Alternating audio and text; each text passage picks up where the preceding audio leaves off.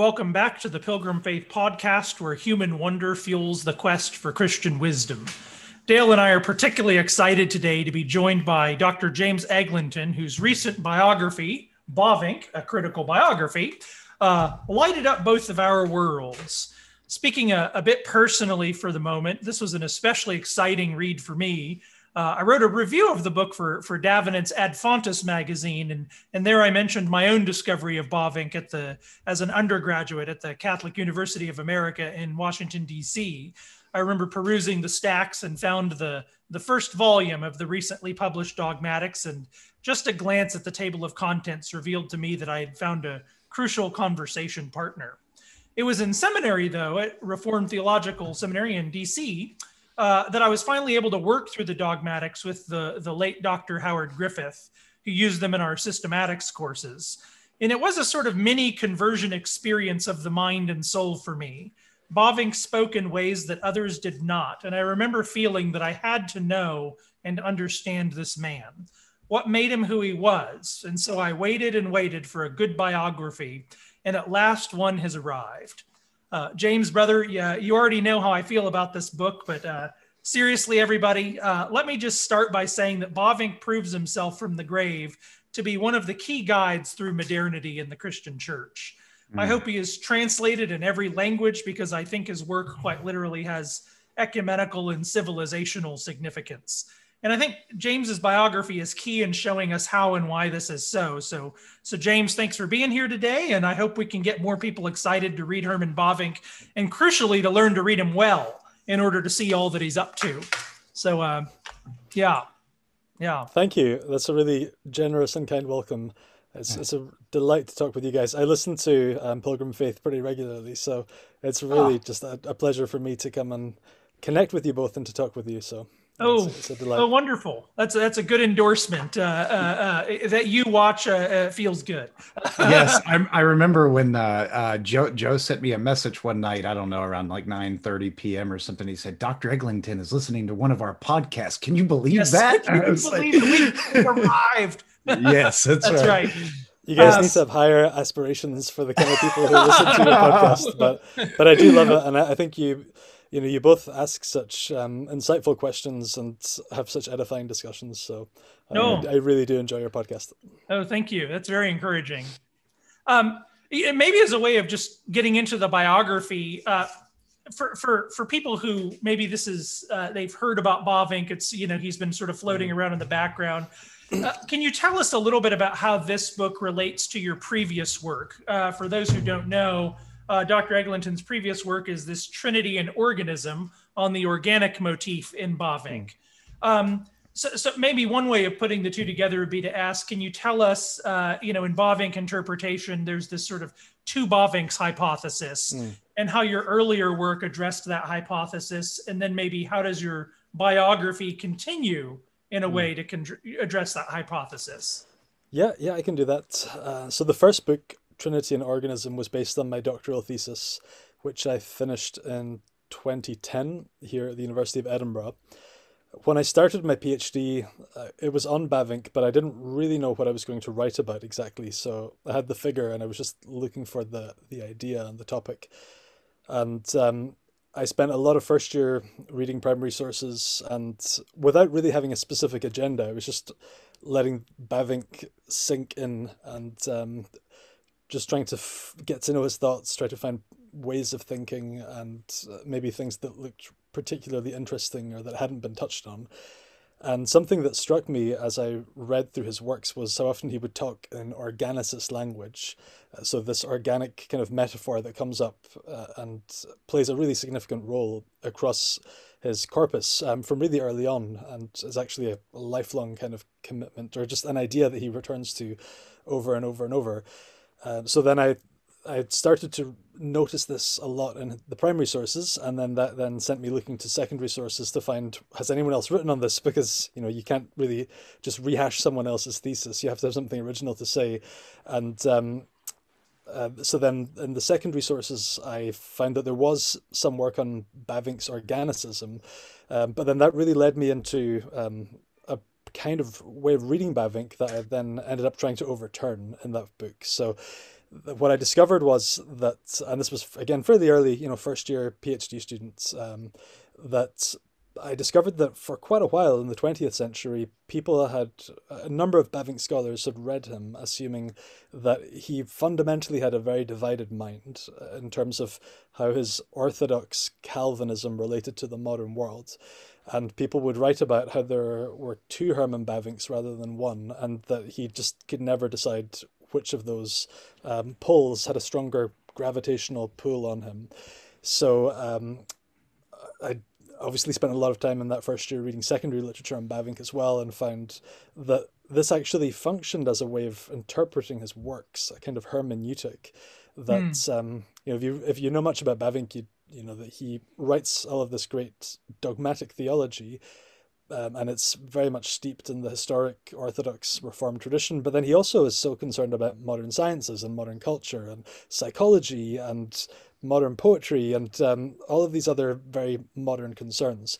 So this assumption that really we're talking about two Bavincks, or almost two halves of his brain that just aren't connected, and that each of their moments of controlling him, that should influence how we read his works, where we talk about this particular paragraph where he's expounding Calvin approvingly, and we say, well, that's the work of the Orthodox Bavinck.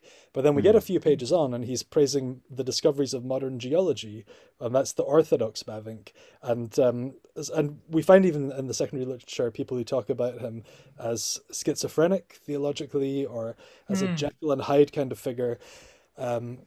So I just kept on reading throughout that first year, and then it really started to crystallize in my own mind that I didn't think this was the right way to read him, and that what he was doing with the idea of being orthodox in the modern world was much more sophisticated than that, and that he actually had a way of thinking primarily about God, but then about the world that God has made, that equipped him to think in categories that emphasize diverse things that somehow hold together, even things that might not hold together very easily, but you should try and hold them together.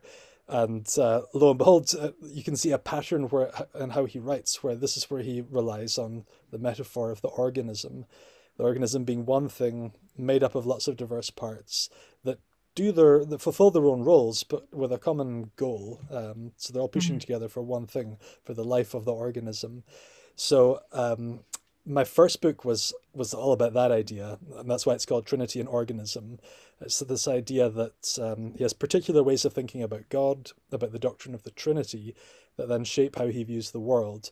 And it was really an effort to push how we read Bavinck away from the two Bavincks model, which I thought was very fruitless and really limited the worthwhile kind of discussions that I thought were waiting in Bavinck's sources, but that we never really got to, because he had two, I guess, camps of readers who were annexing his thoughts.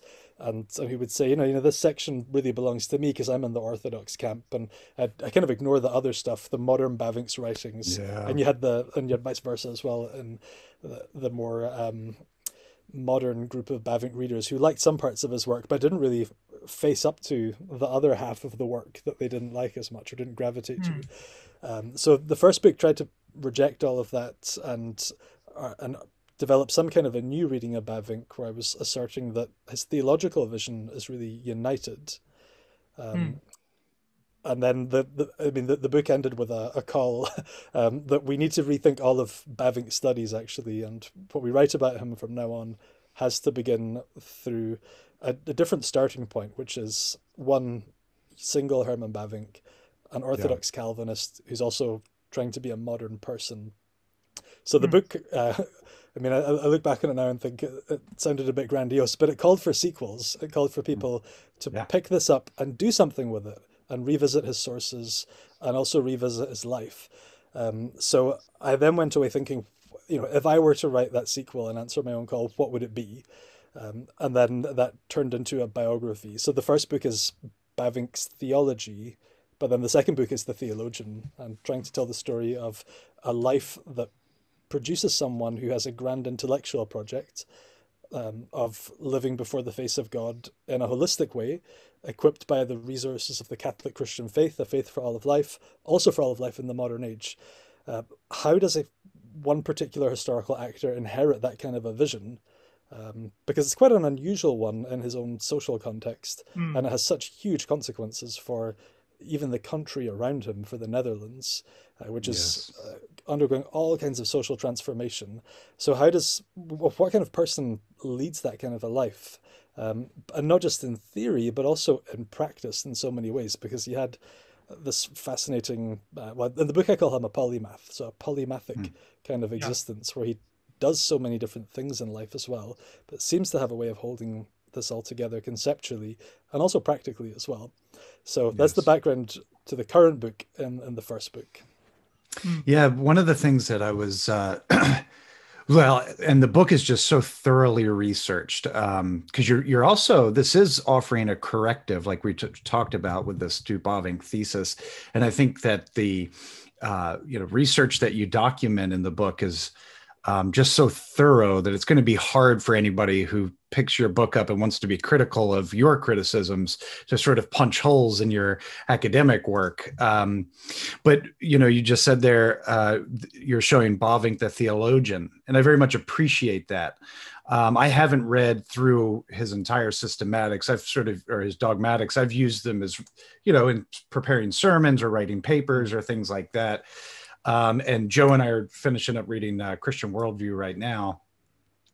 And it does seem that the theologian is just his attitude and approach to the world is a noble sort of attitude and approach to adopt, like an ethos almost that Bavinck had.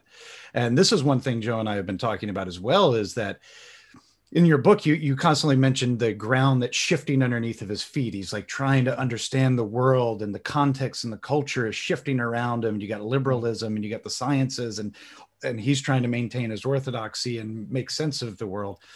Yeah. And that, I think a lot of us feel that way right now in 2021. And especially for Reformed people, they're having to deal with genetic sequencing and mapping and the Human Genome Project, and how do we answer these ethical questions? How do we deal with this stuff?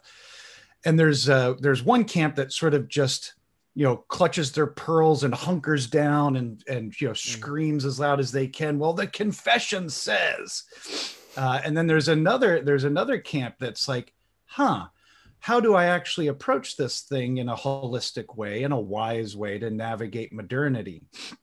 And I think Joe said in his review of the book in Davenant that, what did you say? You said Bavinck was the first theologian to really speak to us, the modern man. Yeah, what the biography did for me is, excuse me, it was just surprising how relevant his life was.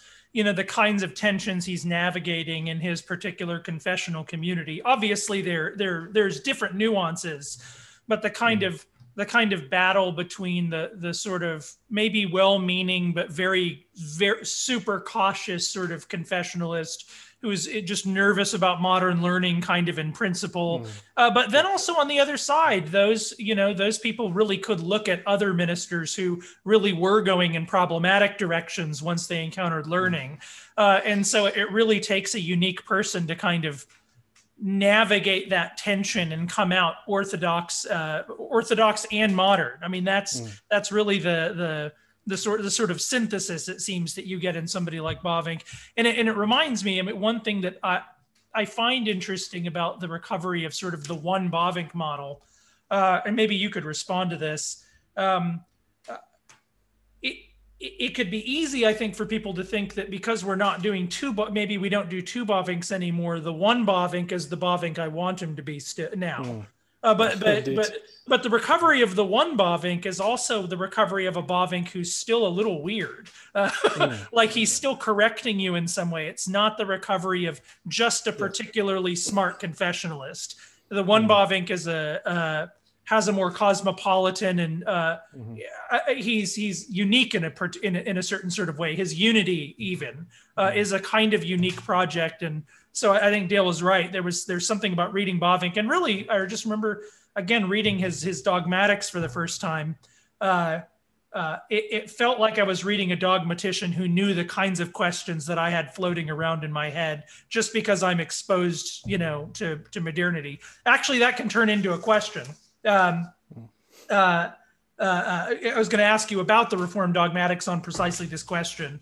Obviously, the dogmatics, for all that Bavinck has written in his writing, is sort of his magnum opus, it would seem. But we're reading the mature edition, I think, in English of the dogmatics. We're reading all the kind of revised edition of the dogmatics. But of course, Bavinck wrote the dogmatics in a less mature edition first.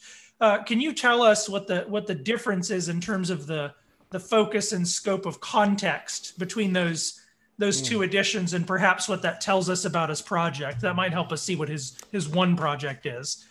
Yeah, that's an excellent question. And it's something that really does merit either a PhD thesis or a monograph. Someone should sit down and compare the first edition and then the revised edition, and really plot meticulously all of the points that change and try and account for why. That would be, for me anyway, it would be a fascinating project to read. So as you say, he wrote the first edition and then revised it into another edition in two quite different phases of his life. So he spent a couple of decades in the 1880s and 90s as a professor in a small seminary in a small town in Kampen, so his denomination's seminary. And then he moved after that to Amsterdam to work at the Free University of Amsterdam. So still a numerically small setting. It's a big university now with 30,000 students. But when Bavinck went there, it met in kind of a large old townhouse, that had been refurbished into a university building, but an interdisciplinary environment. So all of a sudden he had the chance to rub shoulders every day in the staff room with people who actually worked in all of these different disciplines he was interested in engaging with. Whereas when he wrote the first edition in Kampen, it's very much in a sealed theological environment with people who do what you could obviously see as theology all around him every day. So he writes it in a different phase of his life where he is, I guess, when I think of the way that I've tried to read him over the years, I find it funny to talk about this now, but so much of my early work on Bavinck was pushing back against talking about two Bavincks and saying we should only talk about one. But now I'm trying to repopulate a different two Bavincks reading, which is to talk about a young Bavinck and a mature Bavinck. Okay? Right. So the young Bavinck is in Kampen, as I was saying. In the 19th century, and inhabiting the late 19th century, in a really interesting phase of Dutch cultural history around him and social history and intellectual life. But that all changes really dramatically and very quickly as that decade comes to a close. And I think that's part of what forces him to change, as well as the fact that he's in a new intellectual environment. So what we find is in the second edition, he adds about 700 pages of content to the four volumes. So if you think about the four original volumes, it's the equivalent to adding a fifth volume, just in terms of sheer, word count. And there are actually lots of different factors that prompt that. So part of it is that the world around him changes rapidly and quite profoundly through the death of Friedrich Nietzsche, which prompts the mass popularity of a new kind of atheism.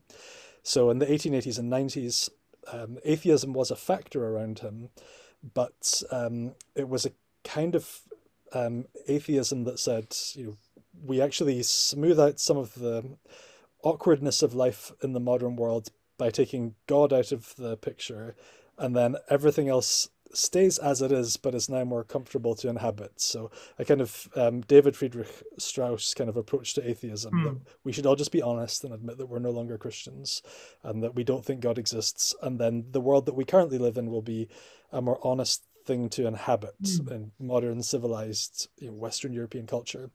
But the idea is, we remove God, but the moral framework that we have for living in the world stays basically the same. The main change that happens is the absence of God, but life remains very recognizable. So it was a very moralistic kind of atheism that Bavinck was engaging with a bit around himself. But that kind of atheism really petered out in the 1890s as he's finishing the first edition of the Dogmatics. And so lots of these high-profile Dutch scientist atheists move back to some kind of theism. And at the same time, Bavinck is part of a Calvinist movement that sees it, well, that saw itself in that period as saving the future of the Netherlands by Christianizing it again in a new way that would be really fit for the modern world. And things are all moving in this direction. They're, founding all these social institutions, newspapers, a university, a political party, and winning democratic support as well, increasingly. And then 1901, Abraham Kuyper, his colleague in this political party, becomes prime minister. And it looks like all the things they've been dreaming of and working towards for a few decades are all coming true. But then at the same time, Nietzsche, this German atheist, dies, and he'd been really obscure in his lifetime in the Netherlands. People didn't care about him that much at all. But Nietzsche, I mean, you guys know this, but just for listeners who maybe don't know Nietzsche, he has a very novel kind of atheism, which says that if we take God out of the picture can't possibly stay the same. Like, it doesn't have any right to stay the same. We have to revalue all values. So you can't just lazily carry over the same moral imagination or treat any of the same moral claims as given if God is gone, and in Nietzsche's language, because we have killed him.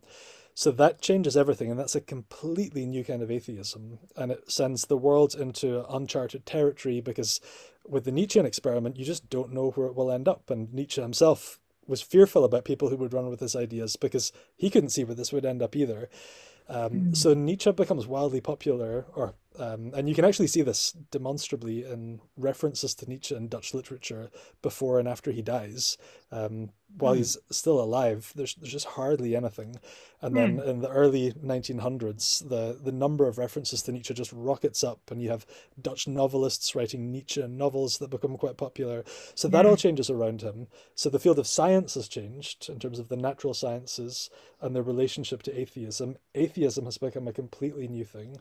The kind of Calvinist movement that he was working towards looks like it's finally reached what they were working towards with a neo-Calvinist prime minister in Abraham Kuyper, but he only serves one term, and it doesn't go that well. And so he, by 1905, Kuyper is out, and the Dutch nation that Bavinck thought was going to embrace Calvinism in some kind of majority form just doesn't develop like that, and actually the nation becomes much more content with de-Christianization, or with some kind of, I guess, what we could call a postmodern chaos in Charles Taylor's kind of way of thinking. So the world becomes such a different place really quickly. There are all kinds of factors like that with just new ideas, and the lay of the land intellectually changed so much, and society changed so much. The kind of questions it was asking changed so much. So Bavinck has to revise his dogmatics. He thought that dogmatics had to be written in every generation to meet the great questions of the day. The questions of the day had changed pretty fundamentally. So that's one way you could look at all of it. I think another layer to this is also, and this isn't in the biography, but it's something that I've been working on, and it actually just came out in the Oxford Handbook of the Reception of Aquinas, which came out very recently, so edited by Matthew Levering and Marcus Plested. So I wrote a chapter in there that's on the place of, so this is kind of sidetracking, but I'll bring it back into Bavinck and why he revises the dogmatics, I think. So in that chapter, it's on how Abraham Kuyper used Thomas Aquinas in Kuyper's own intended magnum opus, which was his massive 3-volume encyclopedia of sacred theology. And in a nutshell, the chapter that I have in that handbook on Aquinas is that Kuyper thought that there were two distinct kinds of genius in the history of Christianity and Christian theology. And the analogy that he uses to describe these two distinct kinds of genius is the kind of genius that you have if you are a gold digger, not in the, looking to marry for money sense, but actually in a mine looking for gold, and if you are a goldsmith. So the gold digger has a particular kind of genius, and it's a genius of perception. And that is someone who can spot an insight that no one else has before. So someone who goes into a dark mine and they can see just this, little shine of a bit of gold somewhere in a dark, rock face. And that's a distinct kind of genius, that your eye can perceive. You have this insight, but the particular skill that you have is that you take this chunk of gold up to the surface and you present it to others, and nobody has seen this before. But that person, the gold digger has the genius of perception, but they don't have the genius of mastering the thing that they have perceived. So you need a different kind of genius, and that's where the goldsmith comes in. So the goldsmith is able to take this raw nugget of something remarkable and beautiful and hitherto unseen, and the goldsmith can smelt it and then can craft it and make it something spectacular and ornate. So for Kuyper, in his history of Christian theology, the greatest genius of perception was Augustine.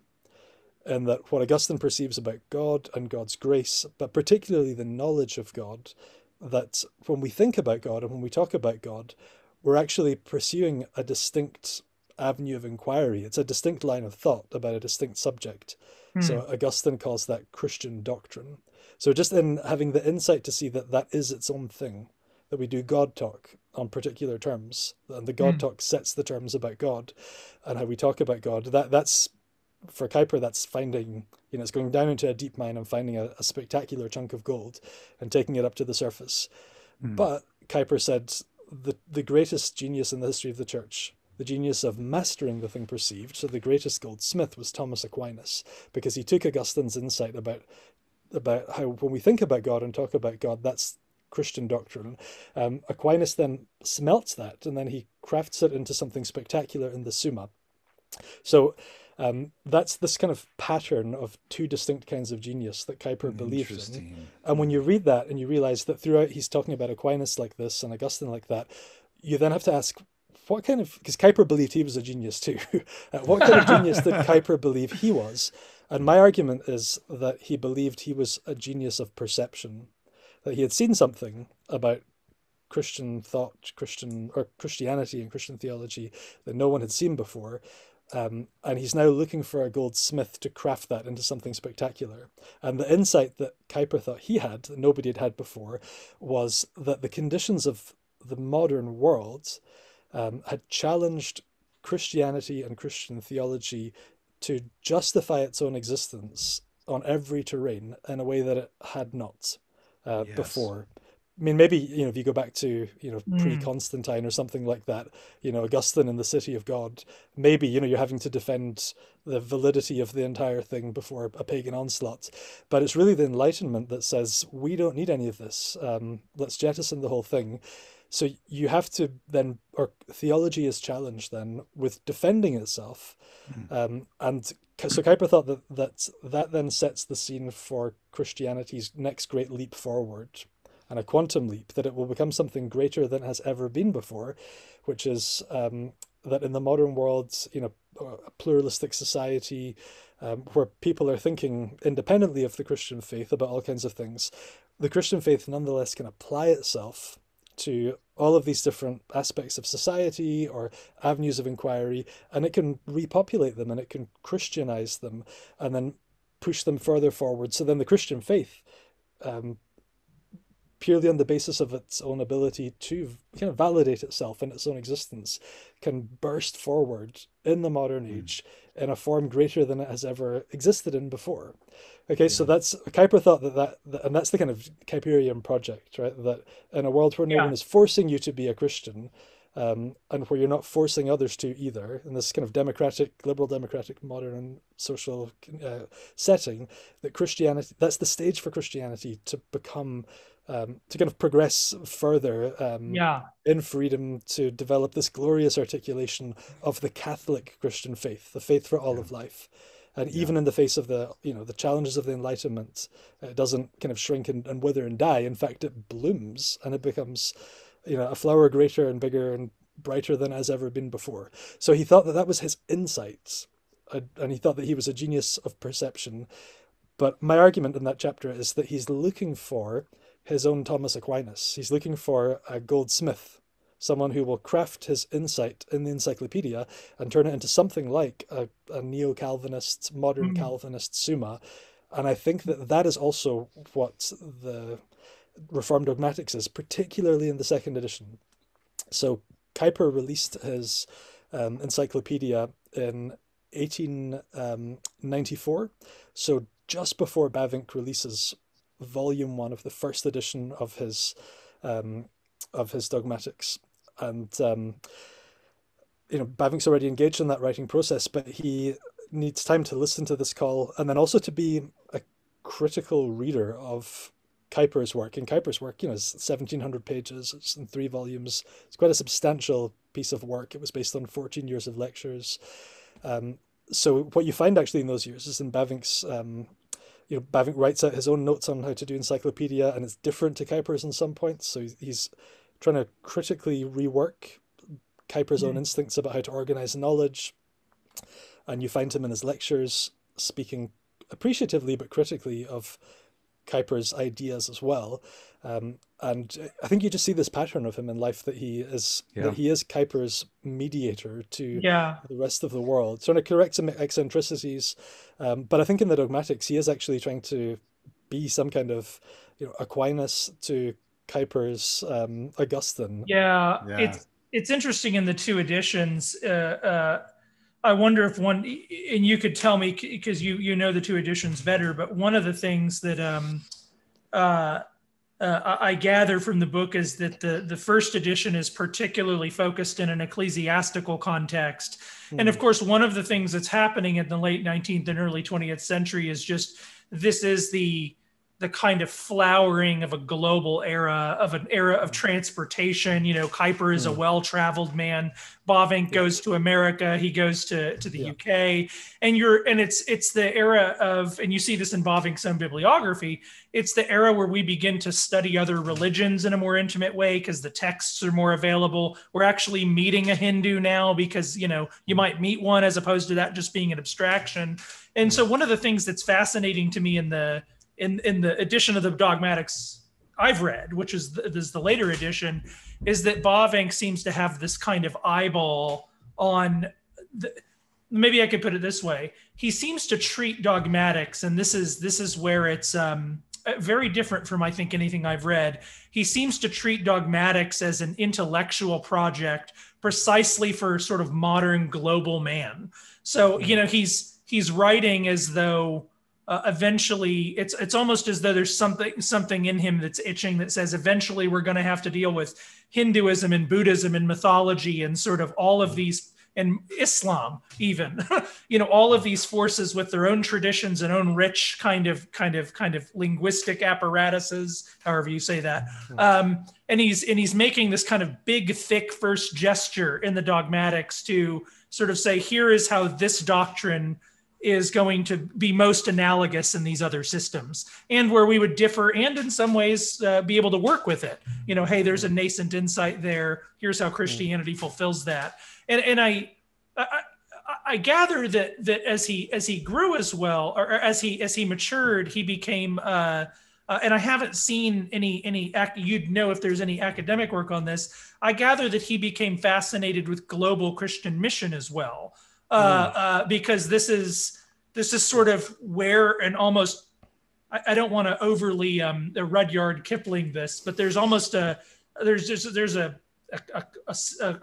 dialogue of civilizations almost, as well as a dialogue of the gospel, and of course that can be conflated in a very problematic way. But is that a fair reading? Is that in the second volume, is his scope sort of? In the second edition, is his scope sort of becoming, this is a project just for human beings? Like, this is a public intellectual project that has kind of significance for the whole human race.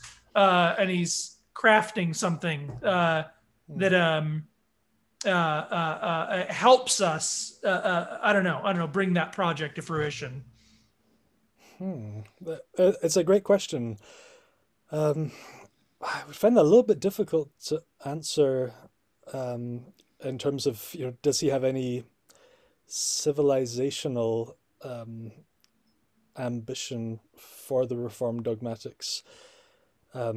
Simply because, when World War I breaks out, he still has a decade or so left to live, and that really shatters his. Well, not so much shatters his spirit in terms of Christianity itself, but in terms of Christendom and civilization.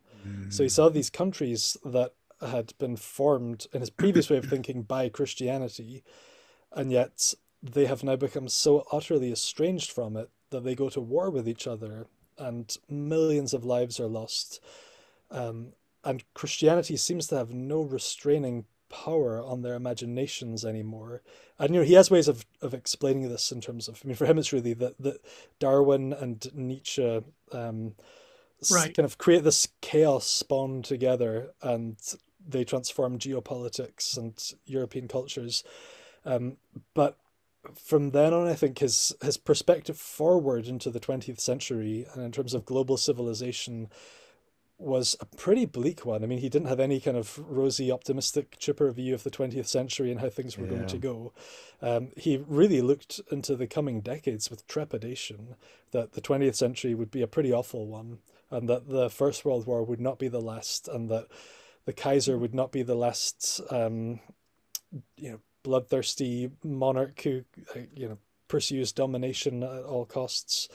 And I mean, he didn't claim any kind of prophetic gifting or charismatic ability as far as I've discovered, but the things he writes about the 20th century are a kind of sketching of a Hitler figure who will utterly despise the weak and those who are different from himself, and who will pursue his individual might over the world at any cost in terms of lives lost.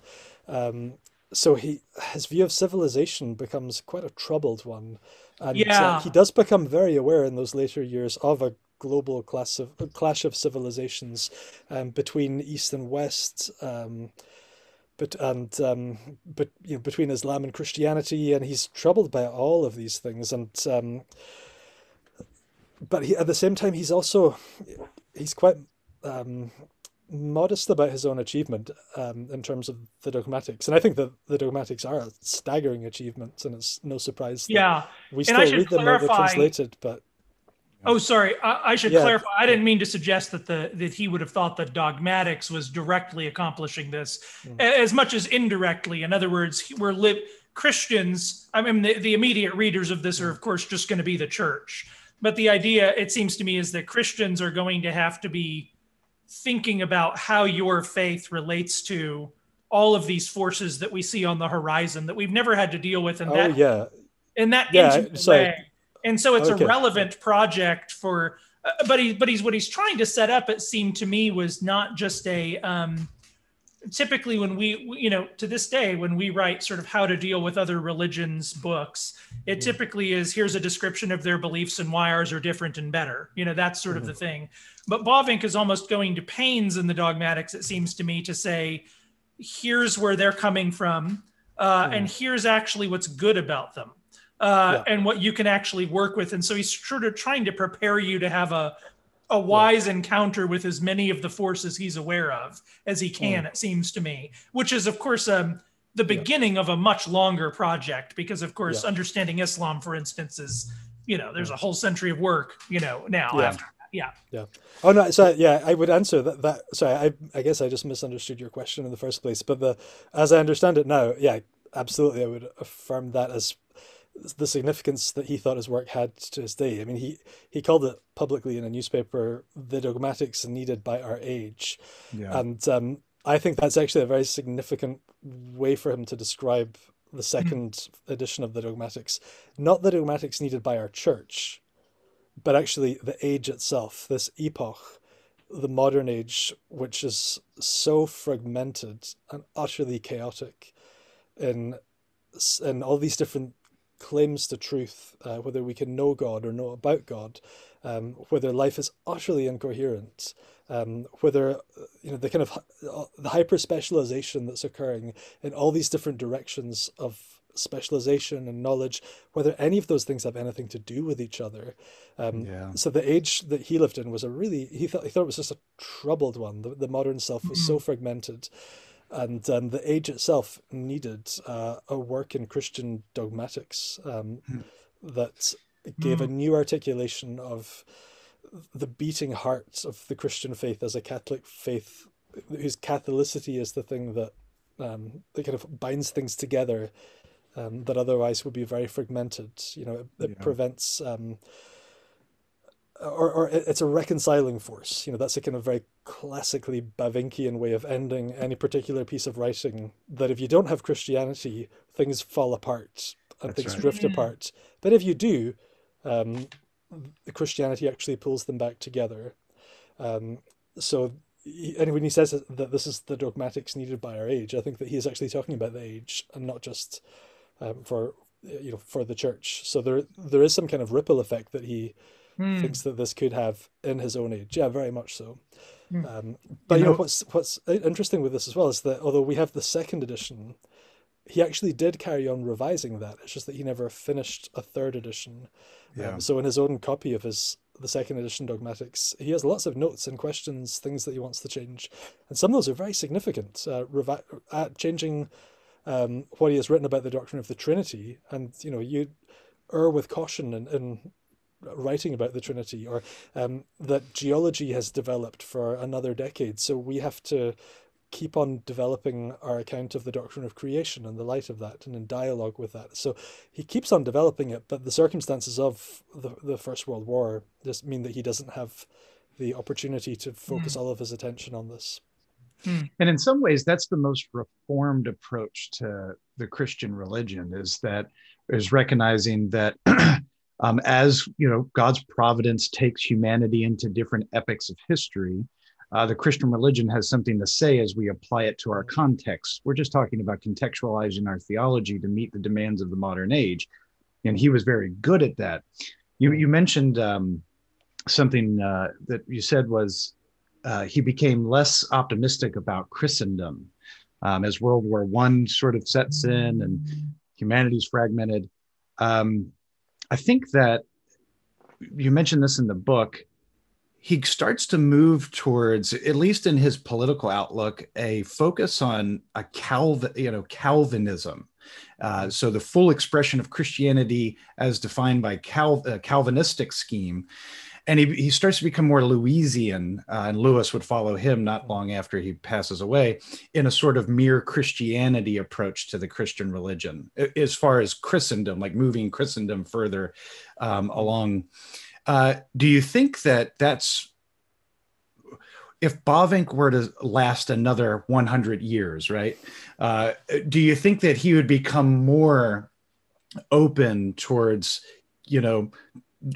abandoning the project of having an explicitly Calvinistic Christianity that governs the Netherlands?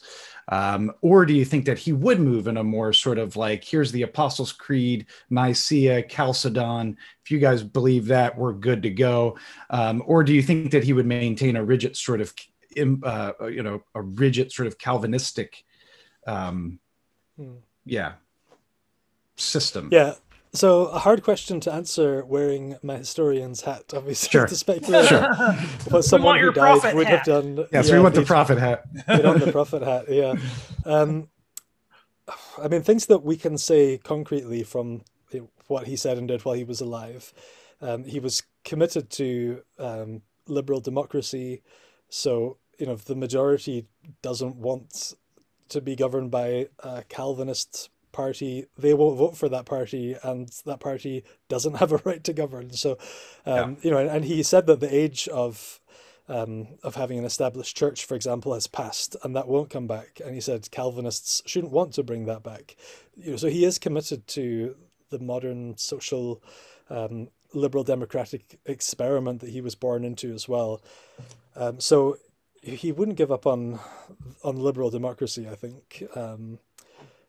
And for him, again, that's just a fruit of Calvinism, actually, is that you get liberal democratic society. That's just a historic factor.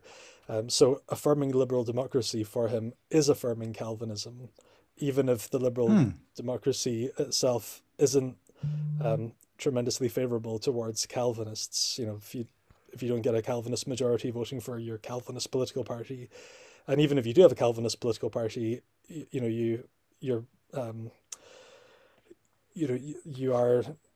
it's not a kind of theocratic party. I think it's a common misconception of what was happening in this period historically. So they saw themselves as a party that was there to make sure that the freedoms that they enjoyed and needed in order to live out their Calvinism were the same freedoms that the Dutch Catholics would have to live out their Catholicism. And then the third pillar of society, as it was known, the socialist pillar, which is a kind of catch-all group for everyone who doesn't fit into the Calvinists or the Catholics. And they ultimately the same freedoms to live out their beliefs and to live in line with their own consciences. So he wouldn't give up on that. But I think, something I tried to show in the biography is that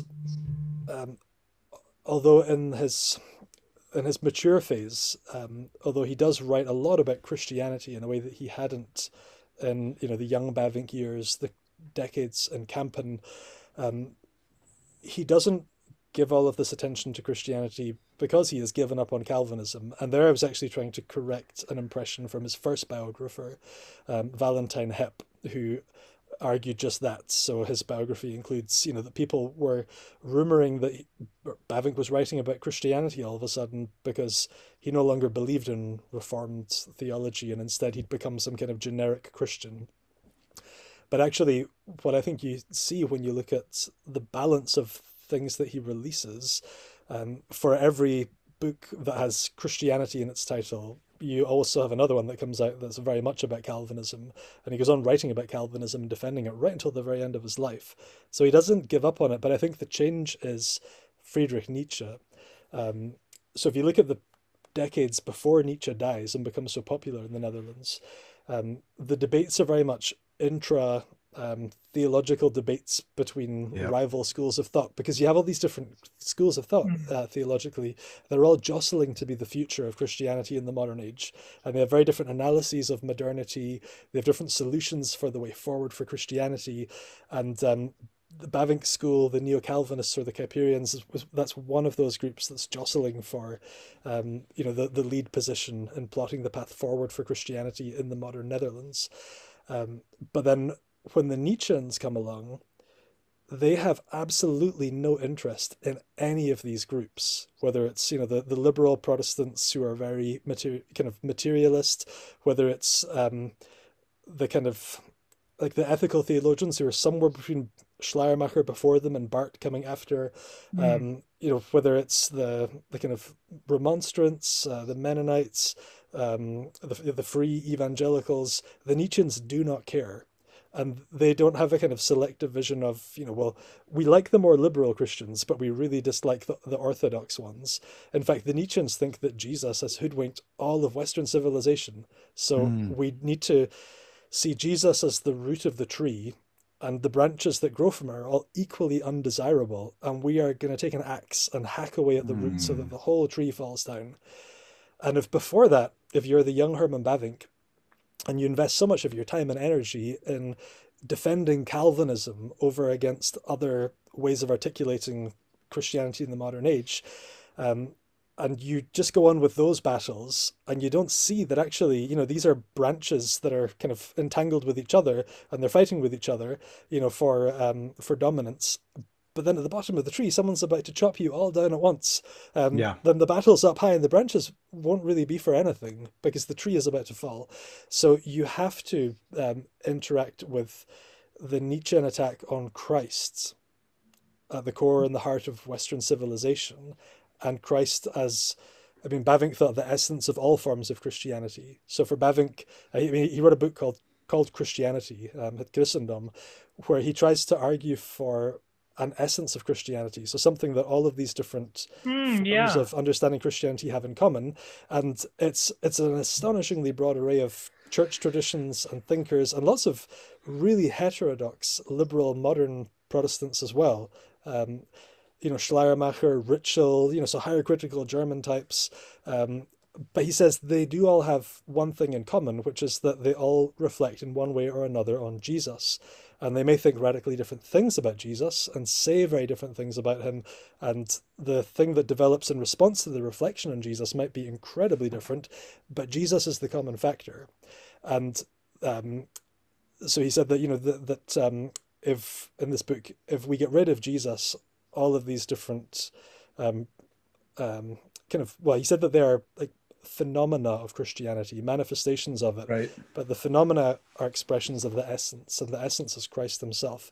So he can't just go on in those years devoting 100% of his energy to Calvinism and battling against the modern theologians, particular Dutch school of thought, or the ethical theologians, another rival school, or Roman Catholics, and he has to have something to say to the Nietzscheans and to address the spirit of the age. So I think that's what he's doing in that phase of life, actually, which is a really interesting thing. Yeah. That actually brings up a question I wanted to ask, which is, you just mentioned this the essence of Christianity. I don't think this has been published in English. Has it translated? So there is a kind of translation of it, but it's a very loose paraphrase. So we need a better one. Okay. What are one of the things that your biography does that's just so fun is you for, if you're a sort of Bavinck fan, you see all these books that he wrote throughout his life, and each time, of course, you're thinking like, wow, I hope that's in English, and a bunch of them aren't. And so there's I guess there's this, I think you said a 200-page book or something like this on raising teenagers. And it's a fascinating book. I mean, I started trying to translate that last year, and then the pandemic happened, and so that's on my longer term list of priorities. So I want to get it out before my kids are teenagers. Yes. Well, it was Joe and I. He wrote a smaller, because he writes the Reformed Dogmatics, and then he writes Reasonable Faith or Wonderful Works of God. Yeah. But apparently he wrote this sort of, down the Platonic chain of being. There's an even sort of more condensed book. Is there any plans for that one to be translated? So Fantastic News Report, which is that is in the process of publication. One of my former PhD students, Cam Clossing, who now teaches at Christ College in Sydney in Australia, and one of my current PhD students, Greg Parker, have translated it. And they delivered the manuscript to Hendrickson, the publisher, 2 days ago, I think. So that's great news. So that's coming out. So. Well, perfect timing. I mean, all right. Yeah. Yes. But it's basically the Dogmatics or Wonderful Works distilled even more for, teenagers in effect. So, older high school students or first year university students. So. This is very good news. Yeah. One thing I'm also interested in is, and maybe you've read enough sort of secondary source material or maybe even some primary source stuff on, because a big concern for me is in education. What were the relation? What do you think Bavinck's? What was the relationship that he held? I know you mentioned some of this in the book between the state and education. He did think that there should have been a state-funded sort of arm that was giving money to educational institutions.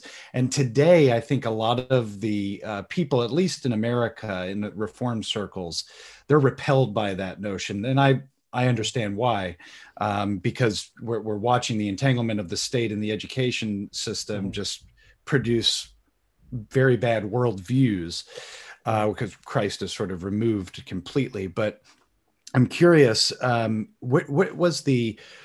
why was he so concerned that because everybody was not entitled to an education in the previous centuries. Education was for the privileged.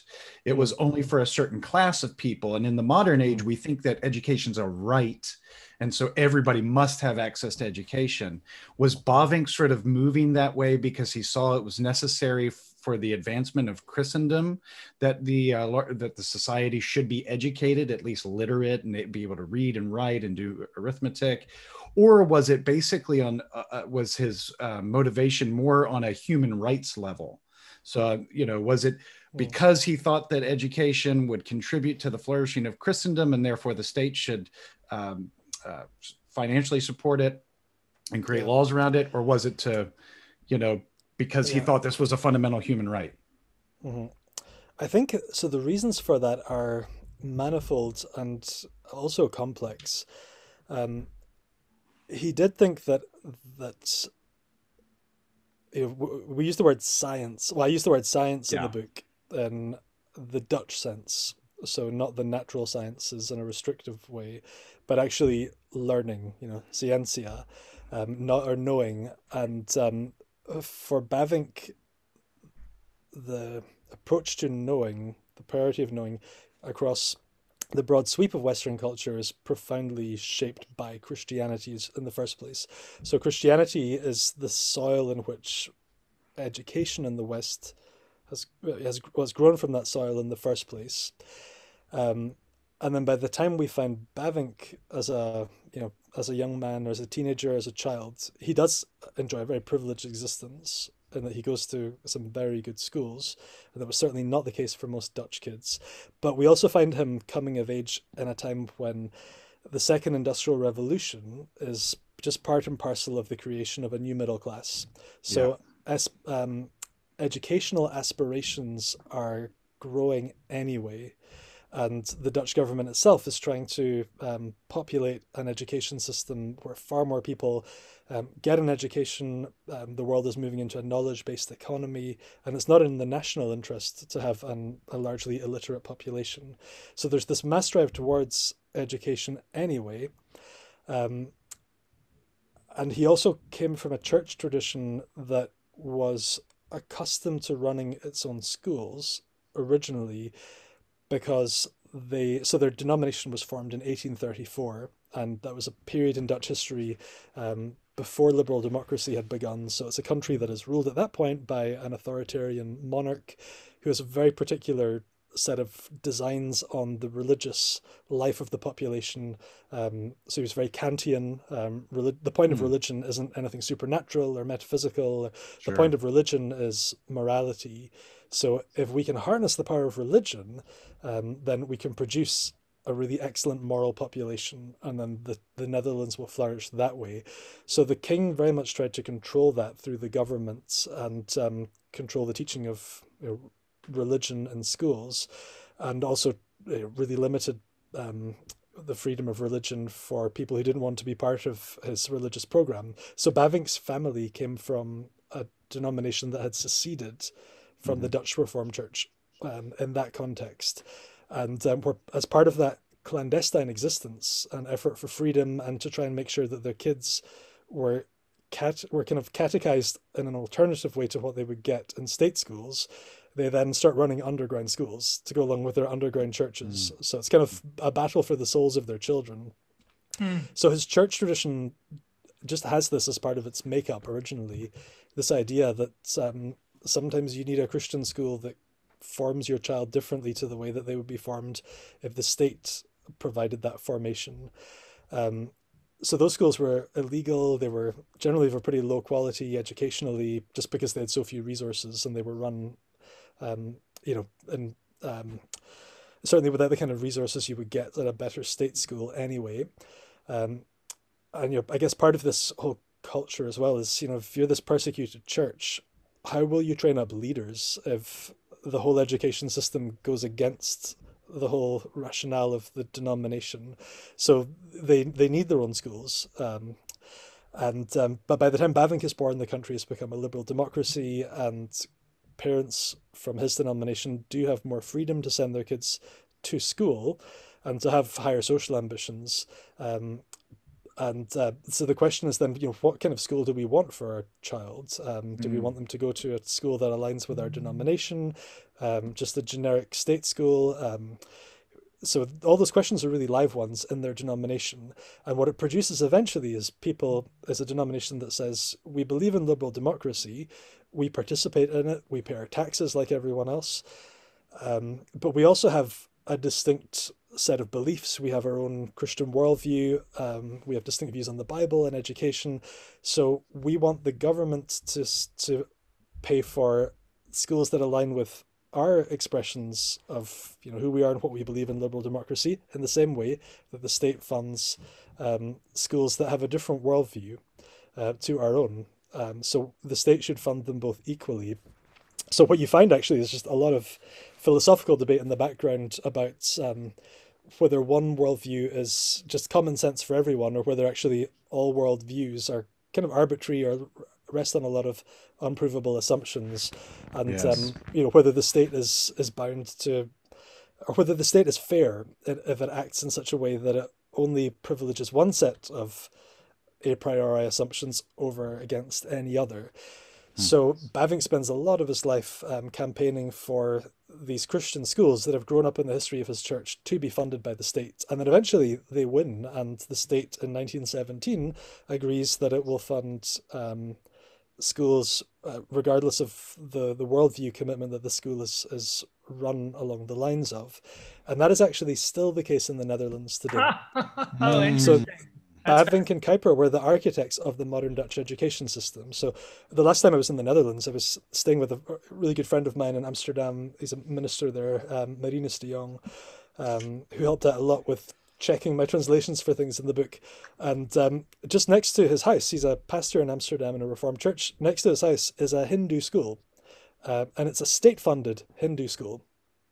I mean, in the UK, that would be just inconceivable. That would blow people's minds. Yeah. But, you know, you can have a Reformed school that's funded by the state. You could have a Hindu school. You could have a Muslim school. You could have an explicitly atheist school. So that kind of freedom of conscience extends in pretty much every direction. And the role of the state, as that's envisioned, is not to kind of boss you and telling you what you should think. Rather, it expects you to exercise a lot of agency and intentionality about who you are, what you contribute to society, how you view the world, what kind of parent you're trying to be, and how you raise your child. And then the role of the state is to facilitate that. Yeah, that's really fascinating. Well, this has been great. Maybe we'll just ask one last kind of go out question. And I'm interested in this because one of the we did a podcast a couple of weeks ago on the power of biography, and you know, one of the things is that a human life is its own way of kind of looking at a project, looking at not just what somebody writes, but what their if I could put it this way, what their story is. And in fact, one of the things I really appreciated about the biography is how it seems like there's a portrayal there of kind of Dutch piety in the late 19th century, that looking at their own lives as a narrative seems to have been a kind of popular thing. So you have Bavinck's father writing this kind of autobiography. He finds it really significant that there's kind of symmetries across generations. You know, I didn't get this post at Kampen, Bavinck got the post at, my son got the post at Kampen. And there's this seemingly like this look for symmetry in life, but maybe that could be converted into a question. You know, in one way, this book is a narrative. You know, it's telling a story about a person. But what for you in your research, what discovery about Bavinck most surprised you? If I could put it this way, what would you say you had not quite appreciated about Bavinck that putting it in narrative form actually helped you sort of see something maybe a little fresh in him? Yeah. So we could try and answer that on two levels. The first is the big surprise for me was the love story with Amelia Dindecker, simply because it's not in any of the previous biographies and it's so significant to him. So that actually frames the circumstances that allowed him to write the Reformed Dogmatics as a kind of sad, miserable singleton who didn't want to be single. So that was a big surprise to find that there are years and years and years of diary entries in Latin about this girl who he wanted to marry and didn't work out. I think that the thing that surprised me when I had to set it all out narratively was discovering Bavinck the polymath. So when I first became aware of Bavinck, you know, as a seminarian years and years ago, you know, I read the dogmatics and thought, wow, this person was a great theologian. And then you discover, oh, wow, he's written all these works on other topics that, you know, in my seminarian mind aren't really the things that theologians write about. That's very interesting. And then you go away and read some secondary literature, and then you find the two Bavinck's approach, and this is all just because he just doesn't know who he is or what he wants to do. And then I had a sense of, in the first book, of that being wrong, and that he does have some way of holding it together. But narratively, to set that out is still a different thing. And it was, so seeing that there's an intentionality about his life as a polymath, that was a big surprise to me. So there's a book that I wish had come out while I was writing the biography, but it only came out very recently. If it had come out while I was writing the biography, I would have interacted with it, by Peter Burke. It's called Polymath, A History from Leonardo da Vinci to Susan Sontag. So just a fascinating history of polymaths, and Bavinck isn't in the book, sadly, but you know, it's a very useful book in articulating what I think is happening in Bavinck's life. So one of the one of the things that book says about the lives of polymaths is that there are some polymaths who become that because they have an insatiable thirst for novelty. So they just can't be hemmed in by any one discipline or career, and they're like butterflies that go from flower to flower a bit randomly, you know, but they see another one and it looks beautiful, so they land on it and get the nectar and then fly somewhere else. But there's a different kind of polymath that has an insatiable thirst for knowledge and new knowledge because they have a sense of how everything fits together. And that is the kind of polymath that Bavinck was. Yeah. And that actually comes from his lifelong exploration of the Catholicity of the Christian faith. That it's universal, not in the kind of soteriological sense that everyone goes to heaven, but universal as a faith that is, you know, every square inch. I mean, that's what attracted him so much to Kuyper at the beginning, but that it does take root in every culture, in every period of history, but also in every human endeavor, in every area of human life. So it pursues the redemption of everything. And it truly is a faith that corresponds really perfectly to the doctrine of creation and createdness, that everything that exists because of God. And the kind of, you know, so you get into kind of Thomas and his, you know, ontology and everything about making sense of the world. Christianity makes sense of the world for Bavinck. Yes. And because of that, he wants to make sense of the world through Christianity. And then that is what drives him to become a polymath, I think, because it all fits together and he really believes that it can. So setting that out narratively was a revelation to me about what his life meant and looked like, but also I think about his significance as a thinker and why he needed a new biography that would set out the polymathic Herman Bavinck, because we live in this incredibly fragmented, I mean, postmodern chaos, right? Yeah. Worlds that where everything is drifting apart and things are really falling apart around us in ways that are shocking all the time, and everything is either drifting apart or imploding. To find a Reformed theologian in the midst of that, at a slightly earlier phase of that process, but who does believe that you can that you can make sense of the world through Christianity, and who has this unique setting and combination of personality traits and opportunities and dispositions and gifts, who can actually try to live that out and do what he did in his life. That's really significant because it is so rare. Yeah. But we stand to learn so much from it, I think, about the Christian faith. Excellent. Well, Dr. Eglinton, thank you so much. This was such a good conversation, and we appreciate your time and your work. So keep it up. You're doing good. Thanks. And we'll look for do you know the title of the book that's coming out? The manuscript? I think it's the guidebook for the guidebook for the instruction of the Christian religion. I'm not sure exactly which working title they've gone with in English, but that would be the translation of the Dutch title. But it's coming out with Hendrickson Publishers by Cam Klossing and Greg Parker and Herman Bavinck. Yes, we will anticipate that with glee. Everyone, thank you for tuning in for another episode of Pilgrim Faith. Head on over to the Davenant Institute's YouTube page. Give this video a like and subscribe and share it everywhere. Everyone should be aware of what Dr. Eglinton is doing, and everybody should be aware of Herman Bavinck and his life and his theology and what he thought about everything. Brother, thank you. Joe, love you, brother. Love you, man. And we will see you all next time. See ya.